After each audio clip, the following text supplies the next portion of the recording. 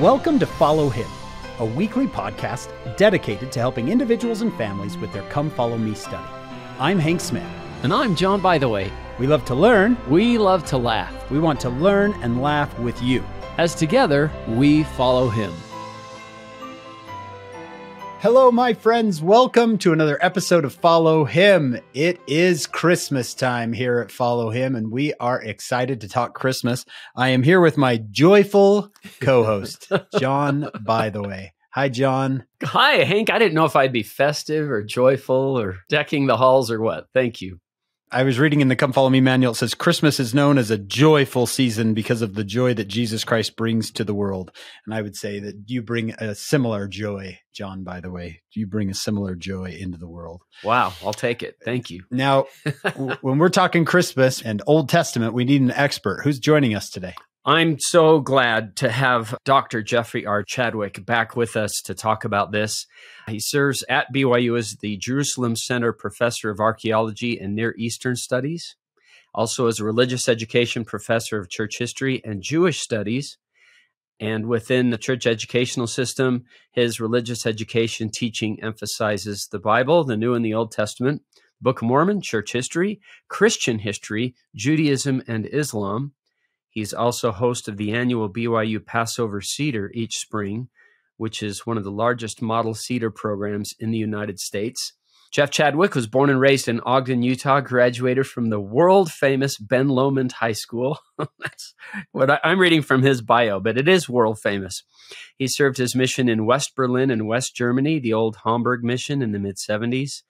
And he and his wife, Kim, are the parents of 6 adult children, a dozen grandchildren. He earned a bachelor's from Weber State College, a major in political science, minors in German and police science, a master's from Brigham Young University in international and area studies, focusing on Middle Eastern politics and ancient Near Eastern studies. He also did graduate work in Israel at Tel Aviv University and the Hebrew University of Jerusalem, while completing his PhD at the University of Utah Middle East Center in Archaeology and Anthropology, specializing in the archaeology of the land of Israel, with a minor in Hebrew, Egyptian, and Aramaic languages. This is incredible. So he's traveled widely with his Jerusalem Center students all over Israel, Jordan, Egypt, and Turkey. He's published more than 70 academic articles, chapters, studies. I wanted to mention some books. I was excited to have him because of his book called Stone Manger, The Untold Story of the First Christmas. And these are on Kindle, on Amazon. You can find him a couple of articles, one at BYU Studies called Dating the Birth of Jesus Christ. And then later he wrote one called Dating the Death of Jesus Christ. And then another one, and they put them all together in Dating Scripture Events. You just go to byustudies.byu.edu and find these, or to Amazon to find the Stone Manger books. But I'm excited to have him because I love to get closer to what really happened and how do we best understand Christmas, and excited to hear especially about his insights about the manger today. So thank you, Brother Chadwick, for coming back with us and for being so delightful. You had a long drive just to get to the studio today. So you went over the river and through the woods to get here. I did. I live in Weber County and came down to Provo today to record. And I did go over several rivers and through a number of woods, past about 25 crashes as well. It was a very, very snowy day today. It's just a delight to be with you two great friends and master teachers. And what a great season. It feels Christmassy. And when folks are listening to these things closer to Christmas time, the spirit is already with us, I think. The Christmas spirit is here. Yep. And we're excited to have you. From that bio, my goodness, you are quite qualified to take this on. That's just all stuff. Really, what we just love to do is get into the scriptures and talk about the great things of the gospel. I have the privilege in my ward of being a gospel doctrine teacher. So I'm using Come Follow Me all the time, twice a month. And Come Follow Me suggests that we look at the Old Testament, which is our curriculum still for 2022, and look at those scriptures in the Old Testament that are particularly predictive of the Christ. But also it says that families ought to read the Christmas story together. Read Matthew 1 and 2. Read Luke 1 and 2. Aside from anything we would say here today, any discussion we would have, if you just with your family, by yourself, whoever's in your household, sit down and read the Christmas story from Matthew and Luke, that will make your season. And it's a great way to start Come Follow Me for next year, because we're going to start with the birth of Christ in the New Testament. So you're getting a good head start. Yeah. So we've got one hand on the Old Testament today and one hand on the New Testament today. We're bridging the two. This is a great discussion because we're going to bridge over from December to January right here. And I think each of the Come Follow Me manuals so far have a Christmas lesson because it just falls during this week. So this year's particularly nice to say, look at how the Old Testament, I love that word you use, predictive, how it pointed us to Christ. And now we get to look at that. And then next month, I guess, as we start Come Follow Me in the New Testament, read those stories. But let's give them a head start today. Yeah, let me read this from the manual, and then we'll hand it over to you, Jeff. This is a great intro from the Come Follow Me manual. The Old Testament carries a spirit of eager anticipation. In that way, it's a little bit like the Christmas season. Beginning with Adam and Eve, Old Testament patriarchs, prophets, poets, and people looked forward to better days filled with hope for renewal and deliverance by the Messiah. And the Israelites were frequently in need of that hope, whether they were in captivity of Egypt or Babylon or held captive by their own sin or rebellion. Through it all, prophets reminded them that a Messiah, a deliverer, would come to proclaim liberty to the captives. Where do you want to go from here, Jeff? Where should we start in the Old Testament? Well, as I looked through the Come Follow Me manual for individuals and families, I was struck with the several passages from the Old Testament that they suggest looking at. And the one that really jumped out at me was Isaiah 11. For a number of reasons, but Isaiah 11, from my perspective, is the great grandpappy prediction of Christ in the entire Old Testament. It is the chief among equals, and I'm not sure everybody recognizes it in that way, but I certainly do, and I think I would focus on that a little bit today as we look at it. I've got my Bible opened here to Isaiah 11. And let's do it. Maybe some background on the whole first part of Isaiah. Isaiah chapter 2 through Isaiah chapter 12 is one entire unit that is itself what we love to call a chiasm, beginning with this great prophecy of a temple in Jerusalem and it being the way that people would come to the Lord. And then from what in chapter 2 is the great Jerusalem temple prophecy, you proceed through a series of historical events in ancient Israel that point you toward the ultimate coming of the Messiah of Israel in chapter 11, the rod which would come from the stem of Jesse. And then it ends up with a kind of a summary statement, kind of a victorious song in Isaiah 12. About God being our salvation. The Lord Jehovah is my strength. That whole thing from Isaiah 2 to 12 is this wonderful chiasm, with the two big bookends being the prediction of the Jerusalem temple in Isaiah 2 and the prediction of the coming of Messiah in Isaiah 11. I've written about both of these. In fact, we did a very nice book years ago for the Sperry Symposium on the temple. And I wrote about the great Jerusalem temple prophecy in Isaiah 2, but Isaiah 11 is maybe even more significant because it's about the advent of the Christ, both earthly and millennial. We're applying it to his earthly coming here, but ultimately the earthly coming of Christ is the advent of what he will do for us all for eternity, including the millennial coming. The interesting thing about these chapters before we look at Isaiah 11 is that this is exactly what Nephi focused on. This group of chapters between 2 and 12. Now, he also adds Isaiah 13 and 14 in 2 Nephi 23 and 24. And I suspect that the reason he does that is just because he was wanting also to show how Babylon, which would destroy his hometown of Jerusalem, would be rewarded for that by being destroyed itself. But the real focus in those chapters in 2 Nephi, from 2 Nephi 12 to 2 Nephi 24, is that great section of Isaiah from Isaiah 2 to Isaiah 12, basically 2 Nephi 12 to 2 Nephi 22. Okay. And it's interesting that Nephi starts with Isaiah 2 and not Isaiah 1. He starts with Isaiah 2 in 2 Nephi 12. And that's where the book naturally starts, because Isaiah 1, like D&C 1, is a preface. And the real material starts with Isaiah 2, with the great Jerusalem temple prophecy. But when you're ending up that grand thing, you start to read this in Isaiah 11, 2 Nephi 21, right? There shall come forth a rod out of the stem of Jesse, and a branch shall grow out of his roots. And the Spirit of the Lord shall rest upon him, the Spirit of wisdom and understanding, the Spirit of counsel and might, the Spirit of knowledge and of the fear of the Lord. And shall make him of quick understanding in the fear of the Lord. And he shall not judge after the sight of his eyes, neither reprove after the hearing of his ears. But with righteousness shall he judge the poor, and reprove with equity for the meek of the earth. And he shall smite the earth with the rod of his mouth, and with the breath of his lips shall he slay the wicked. And righteousness shall be the girdle of his loins, and faithfulness the girdle of his reins. And the wolf shall also dwell with the lamb, and the leopard shall lie down with the kid and the calf, and the young lion and the fatling together, and the little child shall lead them. These are very millennial by the time you get to the end of this passage.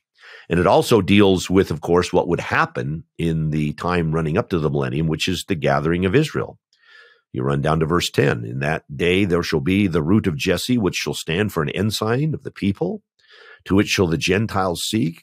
His rest shall be glorious, and it shall come to pass in that day the Lord shall set his hand again the second time to recover the remnant of his people, which shall be left from Assyria. And by the time you get to verse 13, people are gathered, and the envy of Ephraim shall depart. The adversaries of Judah shall be cut off, and Ephraim shall not envy Judah. Judah shall not vex Ephraim. They come back together as a nation. So you have the coming of the Messiah, but then also what does that coming lead to? Atonement and righteousness, and eventually the culmination of the Lord's grand plan for all the house of Israel. So you've got everything in Isaiah 11. But let's go back for a minute and focus on that first verse of Isaiah 11. There shall come forth a rod out of the stem of Jesse, and a branch shall grow out of his roots. This is understood in Jewish conversation as a messianic prediction, and in all of Christian conversation as a prediction of the coming of the Christ. Now, Latter-day Saints have approached chapter 11 a little bit differently because of section 113, and I want to come back to that. But let's look at it in its actual context. You have here what we call a synonymous parallel, where Isaiah is saying the same thing with synonyms, saying it twice.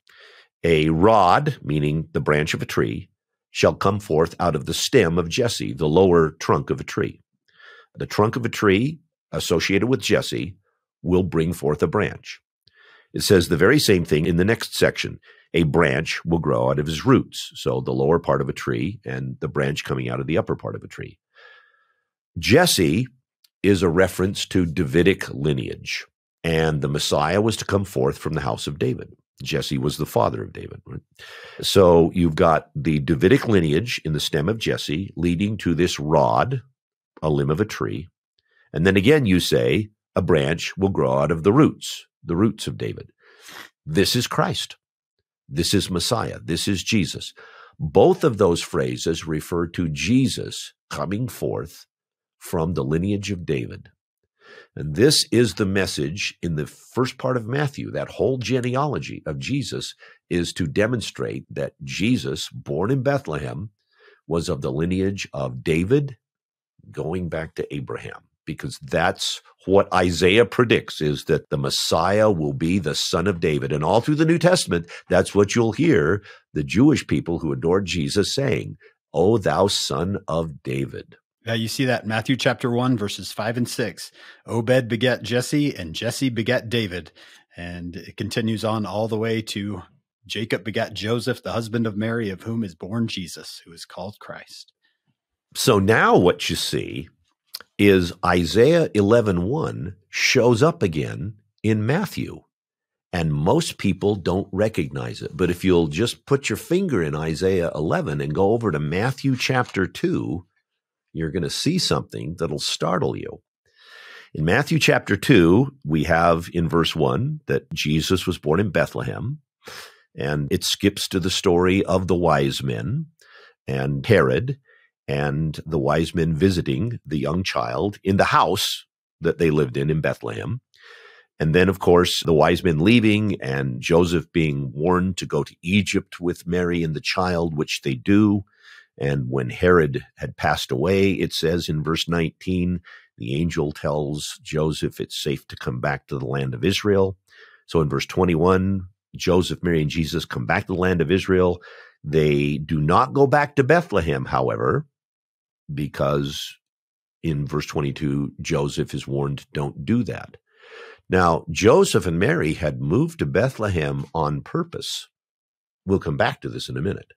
But they didn't go there as victims of circumstance. They made a deliberate decision to move to Bethlehem so Jesus would be born there and would be known as having been born there, because that was the prediction of Micah 5. Then you read that in this chapter in Matthew 2. So their intent moving back to Egypt was to go back to Bethlehem. But God warned them not to do that because Herod's son, Archelaus, was crazy and was just as dangerous. So verse 23, which is what we're coming to here, Matthew 2:23 says, he came then and dwelt in a city called Nazareth, which is where both Joseph and Mary were from in the beginning anyway. So they went back home to where their parents were. And they lived in Nazareth. And it says in verse 23 that it might be fulfilled, which was spoken by the prophets. Notice that word is plural. He shall be called a Nazarene. Now, when I was a missionary 50 years ago, we called that a lost scripture. That passage you read in Matthew 2:23 says, he shall be called a Nazarene. That passage, we see that it's supposed to be in the prophets, which means in the Old Testament, and Matthew's quoting it as if it is in his Hebrew Bible. But we don't find a statement anywhere in our Old Testament that says he shall be called a Nazarene. If you look at the list of what Latter-day Saints have traditionally called lost scriptures, this shows up on that list. We kind of love lost scriptures because we think that there were some. And yep. As it turns out, this is not lost at all. If you go to your Bible dictionary and you read the passage in the Bible dictionary about lost scripture, what it actually will say in there is remarkable. Turns out Matthew 2:23 may not be lost at all. We may just not know what it's referring to. And what it refers to is Isaiah 11:1. And here's why. In Isaiah 11:1, I'm turning back to Isaiah 11:1 now. When you read in English, it says, there shall come forth a rod out of the stem of Jesse, and a branch shall grow out of his roots. The word branch there is capitalized in your King James Version because it's a reference to Christ, and everyone recognizes this is a reference to Christ. In Hebrew, the word for branch is netzer. Netzer? Netzer. N-T-Z-R. And you have to add the E's. Netzer. And netzer means branch. So it says there, netzer mishorashav, a branch out of his roots. The Messiah is referred to as a netzer in Hebrew. Now, netzer is the word from which Nazareth comes from. Okay, netzer, when it becomes made a city, is Natseret. Natseret, netzer, Natseret. So Nazareth, or Natseret, as we say it in Hebrew, is like saying Branchville. And then the way you say a inhabitant of Natseret, a person who lives in Nazareth, is a Natsri, a branchite, a branch guy. So that what Matthew is doing is actually referring to Isaiah 11:1 and the Netzer as being Jesus, and that it's perfectly appropriate that Jesus grows up in Nazareth and gets to be known as a Natsri because he's the Netzer of Isaiah 11:1. And it's not a lost scripture at all. Yeah. Now, the other thing in Matthew 2:23 is that it says prophets plural. You wonder, well, okay, Isaiah's one prophet, but are there other prophets that refer to Jesus as a branch? Turns out there are. In Jeremiah, you have two passages which refer to Jesus as a branch. Jeremiah 23:5, and Jeremiah 33:15. These, by the way, are in the article called Lost Scripture in the Bible Dictionary, so you can pick these up easily. Okay. In Zechariah, there's two passages where Jesus is referred to as a branch, Zechariah 3:8 and Zechariah 6:1. In those four passages, however, they don't use the word netzer. They use a synonym for the word branch. They use the Hebrew word tzemach, Z-M-A-C-H, tzemach. It again is a synonym. Now, you can say a tree branch differently in several ways in English, right? You can call it a branch. You can call it a limb. You can call it even a stick. And in Hebrew, you have the same thing. You have in chapter 11 a rod, which is a choter. You have a branch, which is a netzer. And then in Jeremiah and Zechariah, you've got a tzemach. But they're all referring to this top of a tree. And so what Matthew is saying is there's numerous prophets that said that this Messiah would be this tree branch. But he plays off the one, Isaiah 11:1, from the word netzer, because netzer and Nazareth, that's where the Branchville in the Galilee took its name from.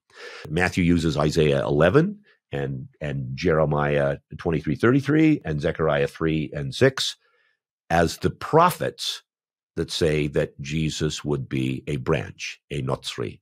And it's not lost at all. It's just that we don't see it in English. Yeah. But that's what makes Isaiah 11:1 the great granddaddy passage that predicts the Messiah and predicts him not only in the millennial sense, but even at the point where he would grow up, his origins in Nazareth.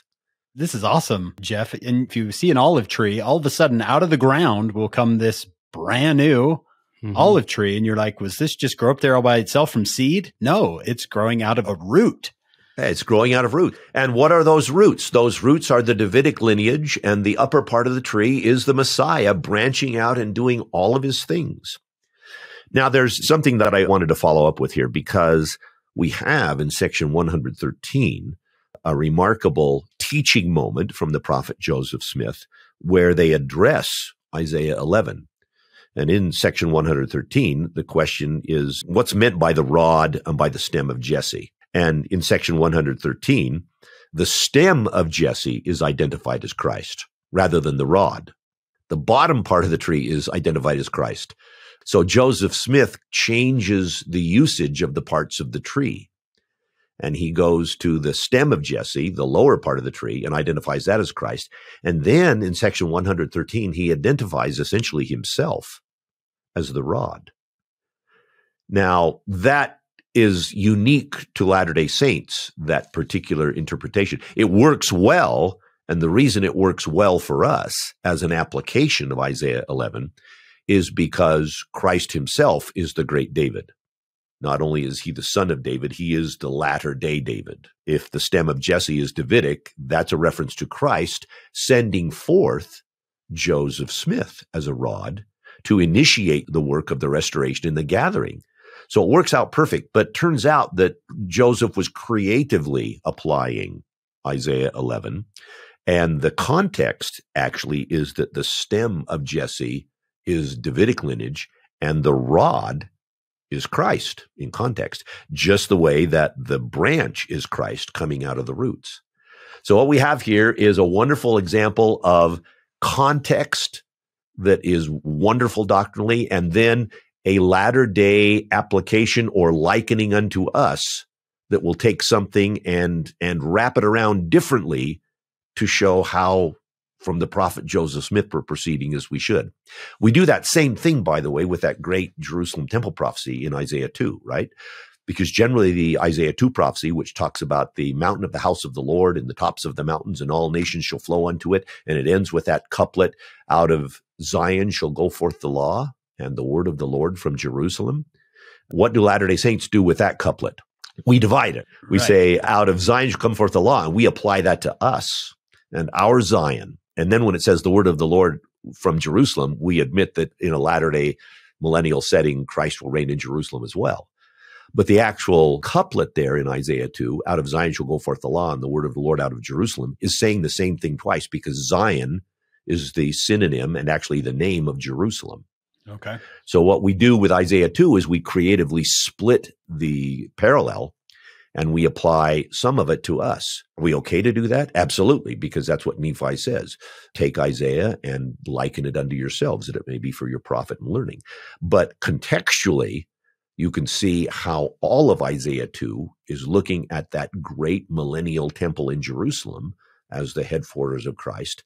And then if we want to split that, that's fine. It works good for us, and we're allowed to do that. But the same is happening in Isaiah 11, where Joseph Smith splits the parallel and will apply stem of Jesse to Christ and rod to himself to emphasize the mission of the latter-day restoration. But in context, it's all about Christ. The rod is Christ, and the branch is Christ. And Matthew recognizes that by putting branch right there in Matthew 2:23. That's a prophecy of the birth of Christ right there, and Matthew recognized it. And here's the deal. Joseph and Mary must have been extremely disappointed to have moved to Bethlehem, built a house there, because the wise men found him in a house. They intended to live there. But then because of Herod's threat, they had to give everything up, move to Egypt, flee for their lives. And when they wanted to return to Judea, to live in the house that Joseph had built, they're told, go to Nazareth. And they must have looked at themselves and said, we went to all that effort to move to Bethlehem so that Mary's son could be known as born and registered in Bethlehem. And now we're going to have to live in Nazareth. And what Matthew sees is the silver lining in that dark cloud, because the prophets had said he'd be a Nazarene. He would be known from Nazareth. Isn't that amazing? Yeah. That's fantastic. And 700 years before it happens. And the wonderful thing about this is what it's telegraphing to us is the traditional way we've understood the Christmas story, where Joseph and Mary are victims of circumstance, having to go to Bethlehem to pay taxes and, no place to stay. The inns are full, so you have to go to a stable and give birth there, and all of these things. And the Roman soldiers, and which there weren't, by the way, any Roman soldiers in Judea at the time of the birth of Christ. There were no Roman legions and no Roman soldiers anywhere in Judea or Galilee. Herod had soldiers, and he was a Roman client, but there were no Roman soldiers there, and no Romans were pointing their spears at anybody saying you have to go to the city of your ancestry to pay taxes. Nobody was doing that. We've always understood the story wrong. Joseph and Mary moved to Bethlehem on purpose because they both knew who Mary's son would be, and they also knew that that son had to be born in Bethlehem. They knew their scriptures. They knew their Hebrew Bible. Yeah. And this is purposeful movement to bring about the prophecy. Having done all of that and even built a house, right? Joseph was a builder. It says he was a carpenter. We naturally think of working with wood and making like furniture or something. This is not what Joseph did. He was a tecton. He was a tecton, and a tecton means a builder. You can see that the tect root is in architect. It's building. And stuff was built of stone, not wood. They didn't build houses of wood. And besides that, a carpenter who is a builder of wood, when we see Joseph like in the art carving chairs, that's a joiner. That's not even a carpenter. There are different English words for these things. A carpenter is a builder, but tecton would be more literally understood in the New Testament context as mason, a stonemason. Joseph was a builder. He knew how to build. And moving to Bethlehem, the first thing they would have done is secure property and build a house. And it wasn't ready by the time Jesus was born, because no house is ever ready on time. But it was ready shortly after Jesus was born, and that's where the wise men found them, in the house there in Matthew 2, verse 11. You've got Old Testament and New Testament you're talking about right now, and section 113. So let's add some Book of Mormon. Run the full gamut here, John. Elder Russell M. Nelson wrote a wonderful article called Why This Holy Land? In there, he talks about Nazareth. He talked about just what you talked about, the branch and Netzer and Nazareth. He added this, we read in the Book of Mormon of another interesting connection between branch and Nazareth. Do you remember the reply after Nephi had asked the Lord the meaning of the tree of life? The Lord then revealed to him a glimpse of the city of Nazareth, where Nephi beheld in a vision a virgin most beautiful and fair. She was destined to become the mother of the Son of God. See 1 Nephi 11. Isn't it interesting that the little town of Nazareth, which name signifies branch, was shown to Nephi in a vision after his inquiry about the tree of life?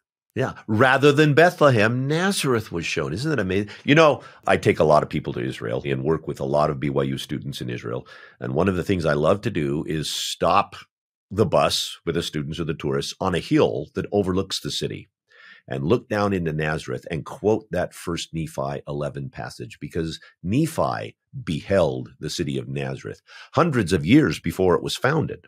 And he beheld then the virgin in Nazareth. And just to stop there with a group of students and say, now you behold Nazareth, and let's consider the story of the Savior. Fantastic. All that just from one verse, Jeff. Yeah. And that just shows you the way that we are led. I mean, what a remarkable person we have in the president of the church to see those types of associations and to bring us to this greater understanding of what everything's about, the gathering of Israel. Because that's even where Isaiah 11, starting out with the branch that should come, the Christ, what does it lead to? The gathering of Israel. Yeah, verse 12, they'll set up an ensign for the nations and shall assemble. I teach at the BYU Salt Lake Center, and when he says we'll set up an ensign to the nations, and the early saints came in and set up an ensign on Ensign Peak, and I can point out the window and say, that's Ensign Peak right there. It's always kind of fun to go right there, and you can hike up there if you want and see the monument where they set up a literal ensign to the nations. I actually have to admit, I was a little disappointed to lose the name ensign for the magazine just because of the greatness of that term in terms of what Isaiah says will happen. Ensign is a signal flag. If you get to what it really is, the word in Hebrew for ensign is actually nes, which means a signal, but is also the word for miracle. A miraculous signal. Wow. A miraculous signal flag. The Lord will raise a miraculous signal flag which will institute or initiate the gathering of Israel. And what is that remarkable, miraculous signal flag? Well, of course, it is the work of Christ, but it is in this latter days, it is the restoration. So listen, what if we moved into the Christmas story now? Absolutely. Because I have alluded to a couple of things that probably listeners and watchers are going, what? That's not how I heard the story. So like Joseph built a house in Bethlehem? Well, how did he do that if they just arrived on the night before Jesus was born? And no, they didn't arrive, at least sometimes. The way I read the story, they arrived months in advance. And it wasn't being forced to go there to pay taxes. They moved there purposefully. So how do we get to that? Well, maybe it's time to go to Luke. Let's do it. We'll start maybe in Luke chapter 1, because I think this is really important. After the episode of Gabriel appearing to the father of John the Baptist in the temple, just for a moment, I think it's worth mentioning that the angel Gabriel appeared in the temple of Herod and gave revelation to a priest, an Aaronic priest, Zacharias. There's so much commentary about the temple of Herod not being a temple of revelation and spiritual things. I don't know if you've seen this around. It's wrong. It's taken from old, like Protestant commentaries that don't think anything good could be Jewish. All I have to say about the temple of Herod is, yes, there was revelation. Yes, there was the power of the Spirit. Yes, angels appeared in that temple and ministered to the Aaronic priesthood. And yes, Jesus called that temple his own house and the house of his father, and he loved it, and it was spiritual.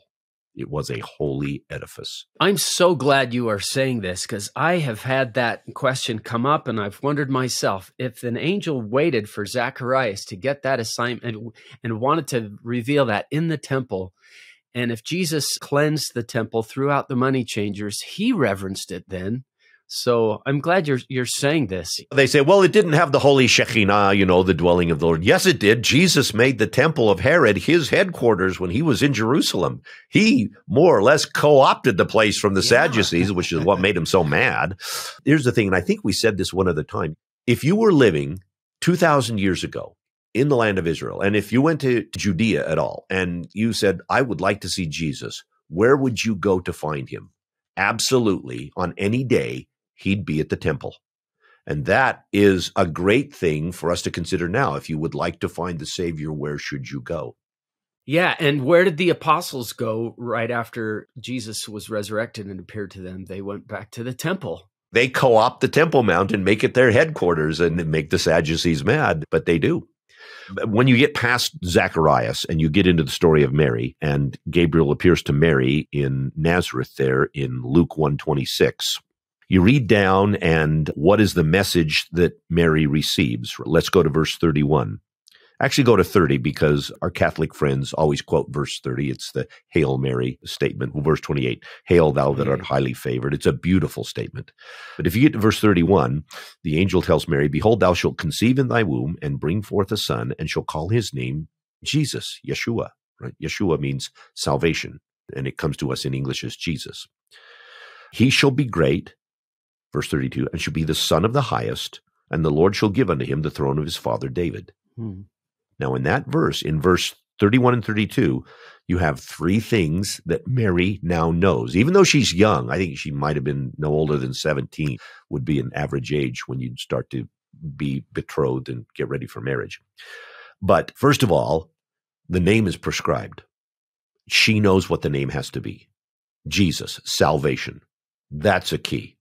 The second is she knows that he will be the Son of God, the Son of the Highest, of Elyon in Hebrew.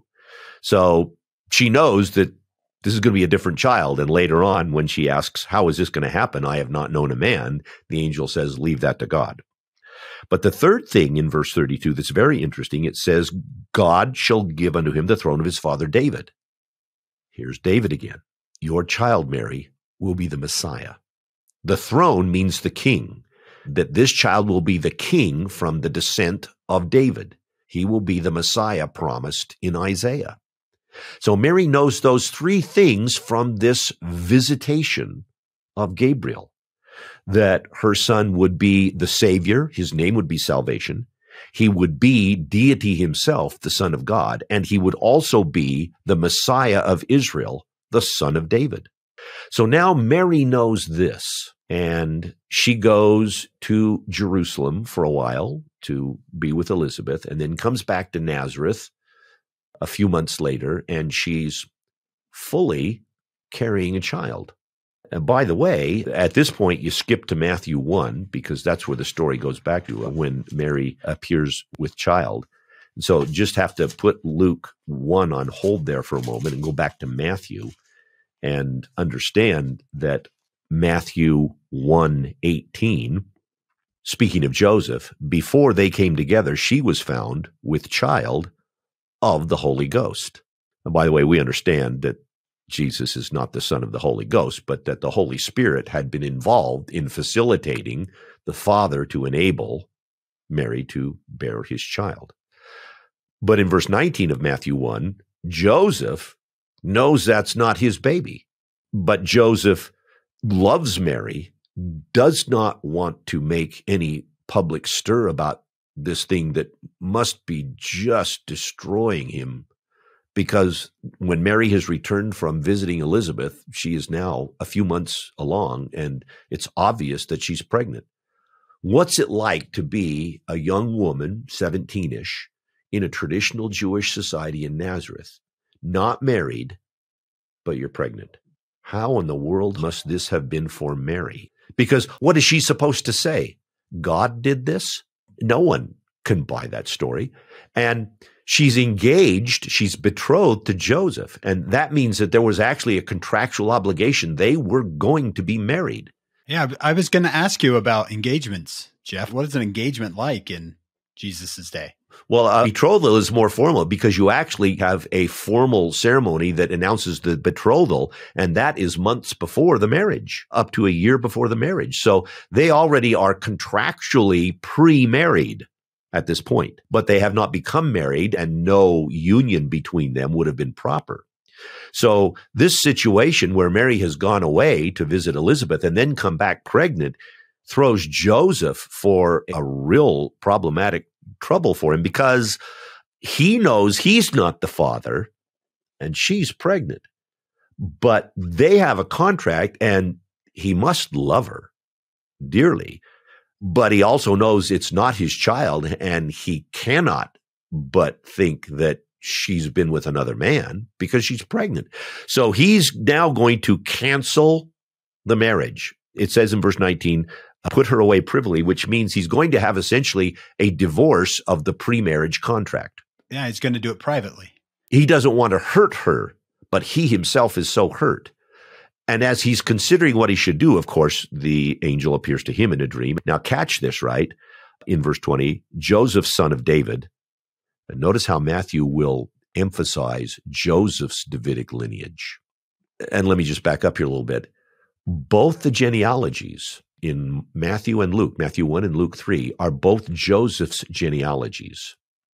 And they both emphasize that Joseph descends from David. Because in his mortal life, Jesus would be known by everybody as the son of Joseph. Even in Luke 2, when Mary speaks to 12-year-old Jesus, who had ditched them to go to the temple for 3 days, when they finally find him, Mary says to Jesus, "Thy father and I have sought thee sorrowing." Joseph really was a father to Jesus. Now, Joseph didn't father Jesus, but Joseph was Jesus's father for all social situations, which means that Jesus inherits, by virtue of nothing more than the most basic adoption law, Joseph's Davidic lineage. Some people have tried to make the Luke genealogy in Luke 3 the genealogy of Mary. This is an old Protestant commentary idea because they have to somehow get Jesus to be literally descended from David. And since Jesus is only born of Mary, Protestant scholars thought, we'll interpret Luke's chapter 3 genealogy and make it Mary's. But Luke 3 specifically says it's the genealogy of Joseph, right? I'm sure that Mary was descended from David. Lots of people would have been. But the interesting thing about Luke is that it accents that Mary has Aaronic lineage. She's a kinswoman of Elizabeth, who was a daughter of Aaron. So the interesting thing is that Jesus will also have priestly lineage, Aaronic lineage. He's both a king, Davidically, and a priest, Aaronically. Wow. And being a king priest, he's a priest like unto Melchizedek. So it all works out. But the actual Davidic lineage, which would be necessary through the father to be considered the king of Israel, was the lineage of Joseph from David. And that's what both Matthew in chapter 1 and Luke in chapter 3 point out. So Jesus was legitimately the son of Joseph, if adoptively, in terms of the Davidic lineage by which he was recognized as the son of David. But now coming back, so you see in chapter 1 of Matthew, verse 20 and onward, Joseph being called the son of David. It goes on to tell Joseph, hey, that woman that you are pre-married to, who is pregnant, fear not to take unto thee Mary thy wife. That which is conceived in her is by the power of God, by the Holy Ghost. And she shall bring forth a son, and thou shalt call his name Jesus, for he shall save his people. Yeshua, salvation. Now there, Joseph gets two things. Number one, this son is from God. And number two, the prescribed name. Yeah, that's interesting. They both get the name. Yeah. And it is said to Joseph, thou shalt call his name Jesus. That's the prerogative of the father. The naming of the son was the prerogative of the father who would preside over the bris, the circumcision. So when we get to Luke 2 and we see that Jesus is circumcised, right, and they call his name Jesus, that's Joseph doing that. He's fulfilling the command he was given. Yeah, thou shalt. So he is to be the father of that child, even though he didn't father the child, and he is to name that child Jesus, and he is to be that child's father. That makes sense when you look to it, Zacharias and John the Baptist, because he knew his name was supposed to be John, but he couldn't speak at that time. And they want to name him something else. And it says, we have no kin by that name. And then Zacharias writes to them, his name is John. That's his prerogative. And that's when he gets his voice back. Yep. When you do the right things, you get a voice. That's one of the things you learn from that. Now, what is interesting about that, of course, in verse 25 in Matthew 1, is it says that he knew her not. He had no relations with her until she brought forth that firstborn, and he called his name Jesus. Joseph names the child. It will be now his child, even though it's fathered by God. But the point here is that there's one thing that Mary got told that Joseph wasn't told in this revelation. And that's that the child would be the son of David, the Messiah. Now, the interesting thing is that if Joseph's going to raise this child, of course, Joseph's own Davidic lineage would devolve to Jesus just by every right. But in not saying to Joseph, he will be the son of David, the angel isn't telling Joseph the child's going to be the Messiah. He just says that's the son of God. So when Joseph marries Mary, which is what he does in verse 24, it says he arose from sleep and immediately went and said, we're going through with this marriage, which must have surprised his parents, must have surprised Mary's parents, must have surprised the whole village because they thought, this girl's pregnant and she's been gone and she came back pregnant. And when he then agrees to marry her, what must the village have concluded? He must be the father. They've both done what they shouldn't have before their marriage. Can you imagine how difficult it was for this young couple in a traditional society to be thought of by the whole village, even maybe by your parents, of having engaged in sexual relations and produced a child before your actual marriage date? And to know, both of them, to know that that wasn't the case. And now Joseph will go to Mary and not only marry her, but they certainly must have talked. And Mary must have said, oh my goodness, Joseph, I'm so glad that you know what happened now. And Joseph said, I know what happened. Everything is great. It'll be fine. But they're the only two who know this. But as they discuss this then, which any young couple will do, Mary must certainly have told Joseph what the angel told her, as well as Joseph would have told Mary what the angel told him. And when Mary tells Joseph that she was told, this child will inherit the throne of David, Joseph now learned something he hadn't learned from the angel. This child that God brought to Mary will be the Messiah. And then Joseph understands exactly what he has to do, because Joseph knows the prophecy in Micah 2, that the Messiah must be born in Bethlehem. And that means that that young couple has to move. They have to go to Bethlehem. Their move to Bethlehem was on purpose.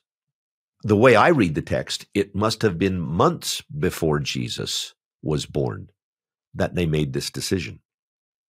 And that's where we then go back to Luke 2 and read the story of the move to Bethlehem.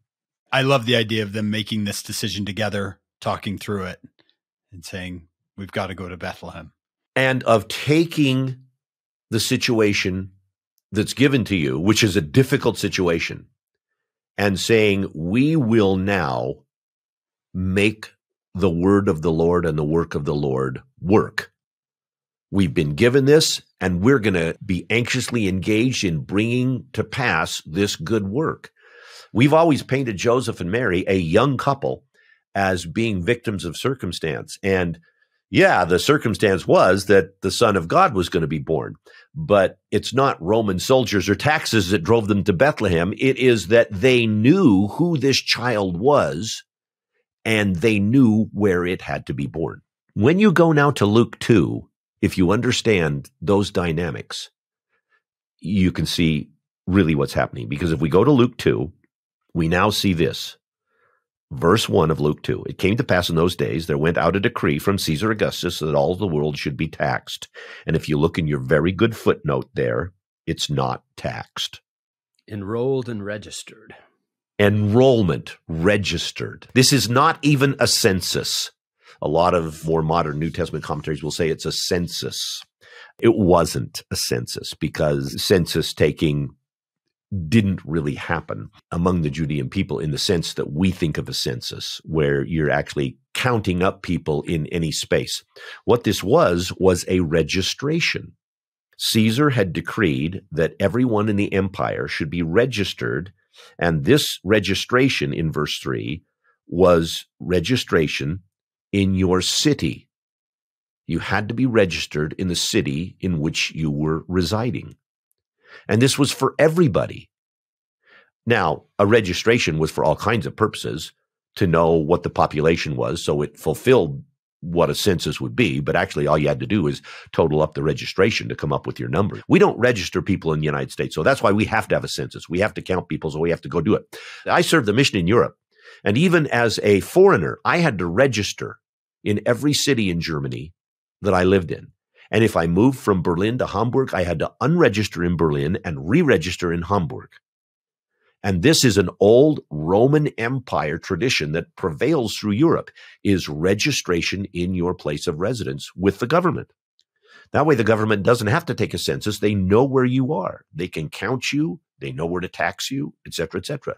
So registration, good old European registration that goes back from the Holy Roman Empire of the Middle Ages back to the Roman Empire, was what was enforced in Judea and Galilee. So people had to be registered even if they were residents of Nazareth, or registered if they were residents of Jerusalem, because that was Caesar Augustus's rule. Now read verse 4 in this regard. Joseph went up from Galilee out of the city of Nazareth into Judea under the city of David, which is called Bethlehem, because he was of the lineage of David, to be registered with Mary, his espoused wife. They moved to Bethlehem in order to become registered in Bethlehem, not to pay taxes. The old idea, and this is in all the old commentaries, that they were forced to be taxed. And that's because of the unfortunate translation in the King James Version that says that apography in Greek means taxed. It doesn't. It means to be written down. It means to be registered. But this old idea they wanted to be taxed brought about this entire fictitious notion that, oh, Jews were different than everybody else. They had to go to the city of their ancestors to be taxed. And that's why Joseph went to Bethlehem. No such thing existed. Absolutely not. First of all, that would be the dumbest way to tax people in history. If you had to pay taxes by going 50, 100 miles to pay the taxes, nobody would do it. Who's going to do that? They just say, oh, I don't live there. I'll just pay taxes here. I'm not going to go to my city. Right. Joseph went with Mary to Bethlehem on purpose to be registered as a resident of that city, which means the decision they made was to live in Bethlehem, so that when her child came forth, that child would be known to have been born there and would be registered as having been born there, because every newborn would be registered as well. Fulfilling the prophecy of Micah. This is a deliberate thing they did as a young couple. And everybody thinks that Mary is coming to Bethlehem in her 9th month, probably in her 4th or 5th month. That's still not easy to travel, but it's not like we usually tell the story. Right? We usually have her on a donkey and she's just ready to give birth any day. Now, by the way, when you moved to a new place back in that age, there wasn't like a robust real estate market where contractors built houses and you went to a neighborhood and said, oh, I'd like that one. Land belonged to families for centuries, and people didn't really sell houses readily or build houses on prospective for sale. You were either a longtime resident, or if you were coming as a newcomer, you had to secure land and build a house. That's undoubtedly what they did. When they arrived in Bethlehem, I think a few months before Jesus was born, they would have immediately looked for land. We know, by the way, from Christian tradition where Jesus was born, at the Church of the Nativity area. I don't know if it's right where that silver star is in the cave underneath the Church of the Nativity, but he was born very probably in a grotto that was there in the region. But that would have been like the way southern outskirts of Bethlehem, because the town center of Bethlehem was somewhat north of where Manger Square is in ancient times. Seems to me that what happened is that Joseph bought land really on kind of the edge of the village, probably land that was agricultural, and maybe a few places were going up there, but bought land because they were going to live there. Jesus was going to grow up in Bethlehem and be known as the Messiah from Bethlehem. So they had to build a house. And what was Joseph's profession? He's a builder. Well, he's a builder. So this is something that he can do. Go to Bethlehem. They become registered there, which means they will be known as residents, which means they have to have a residential place. My assumption is that Joseph took whatever monies he had earned as a builder in Nazareth over years and years and bought a piece of land and began to build a house. And the house is not ready by the time Jesus is to be born that winter. That's verse 7. So they look around for a guest room, because where are they living in the meantime while this house is being born? There's no hotels. Well, they're probably camping. On the land where the Church of the Nativity sits is a cave, and they call it the Grotto of the Nativity. And it's an area where there are several caves, by the way. Down the street from the Church of the Nativity is the Milk Grotto Church and other caves. It's a place where there are caves. Caves are very natural in the hills of Judea. The high probability is that whatever land Joseph acquired had a cave on it, and this would be a natural thing to be.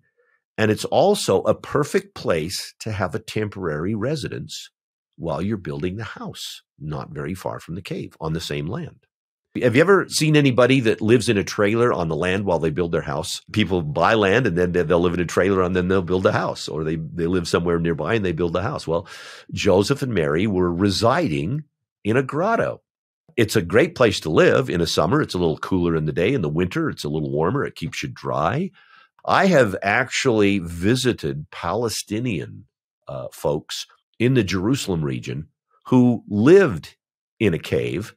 They had a refrigerator, a television, couches, partitions in the cave so that they could have a bedroom while their house in Shimon HaTzadik was being built. I have photographs of it. This is not an unusual thing. So Joseph and Mary are, in the way that I kind of reconstruct this, living in this grotto, building the house, but the house isn't quite done.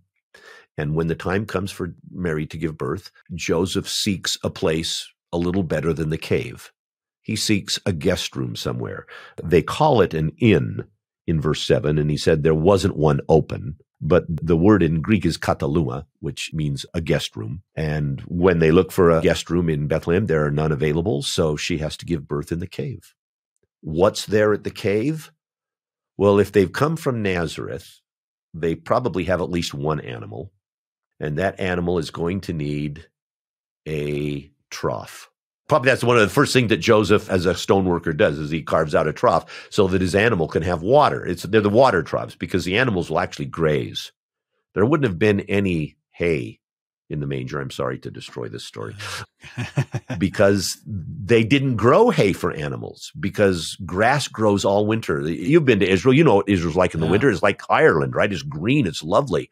There's no snow covering stuff. They're not harsh winters the way we have here.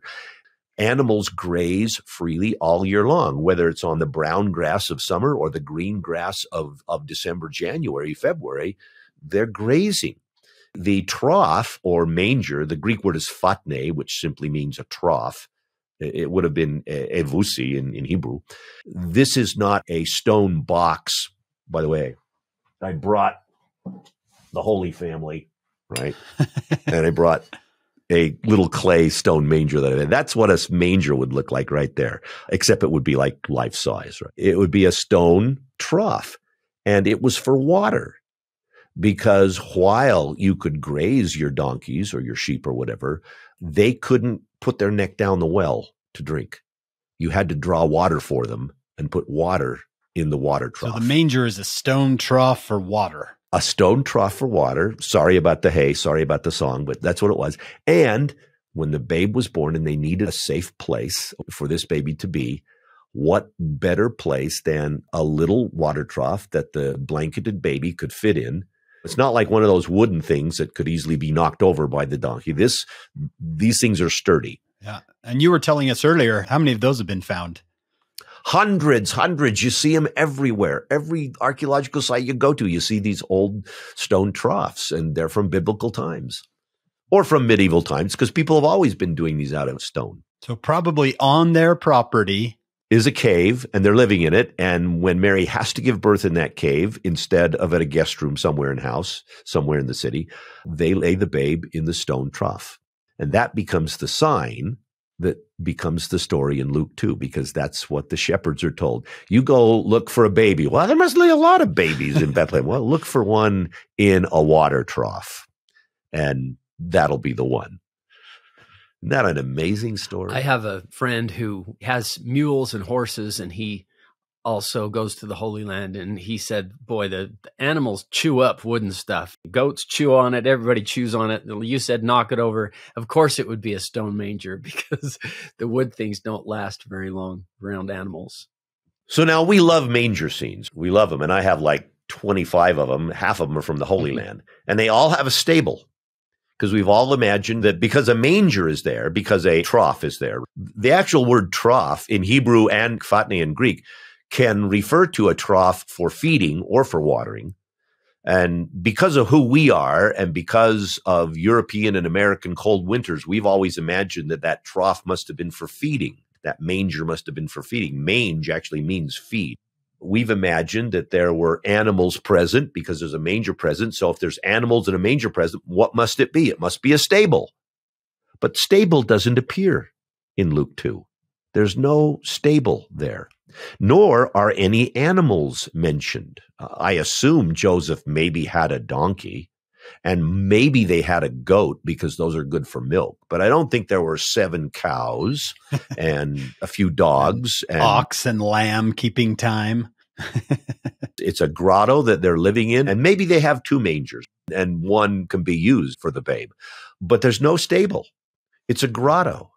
It's a cave that's being used as a residence. So there are niches that Joseph has probably carved where little oil lamps are burning, and there's probably a bed, and there's a stove, maybe just inside a small clay stove where you could cook and which would provide some heat, especially in the cooler winter for the cave.